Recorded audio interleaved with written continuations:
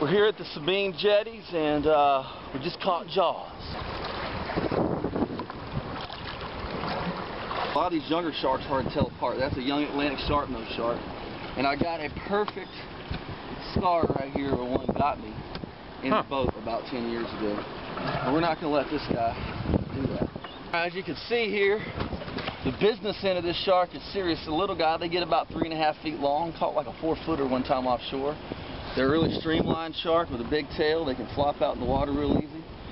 We're going to let this critter here go to get much bigger and terrorize all things under control.